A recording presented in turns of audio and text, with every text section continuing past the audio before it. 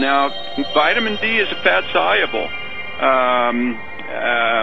Vitamin is actually, it's not exactly a vitamin, but more of a hormone activator. And it just, we don't get enough sun in the midwinter to really get it, but it's stored in the fat. So if we really store it up during the summer, then a minimal dose through the winter usually will be sufficient. Although, as evidenced by the fact that so many people start getting colds and flus in January and such, most people don't have enough stores. So taking a daily supplement of D3, either lanolin or cod liver oil that is fermented, must be fermented cod liver oil, is kind of a must do. Influenza, by the way, is comes from the old medieval Latin word influentia, or influence.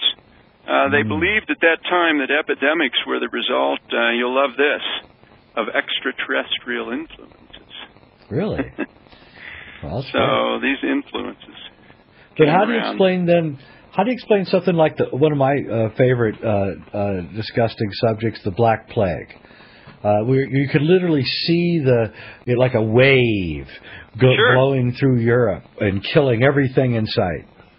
Well, there are a lot of ideas about the Black Plague, but it just goes back to the milieu, the terrain, when food is hard to come by, and we're looking at, the rising price of food as we talk, and the possibilities that crops may not be as substantially harvested in certain places as we're used to. And as malnutrition ensues, then all those very important vitamins, all those important minerals, and most important of all, enzymes, are in shorter supply. And so in periods of great disease in the olden times, now more recently, starting with the 1918 influenza, I think we can almost always look at the vaccination process as being the causative factor, and indeed that was the case then. Well, that's a great explanation. So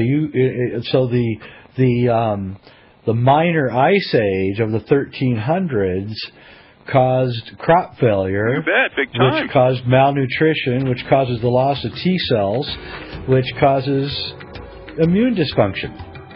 Right. Wow. And now these pieces within the blood, these microbes have to reorganize themselves to try to return us to health, and they're put under the strain of doing that, and that stresses the organism, and that's called sick.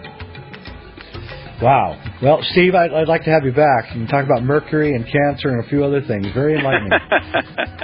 Thanks for being on. Well, thank you, Jay, and thanks for all your good work. Well, thank you so much. Okay, I'm Jay Weidner. You've been listening to Smoke and Mirrors. That was Steve Oakley. If you have any questions about him or to him, you can write me at editor@smokeandmirrorsradio.net. We'll be on tomorrow night. We got Peter Lavenda, Sinister Forces. Watch out. Good night.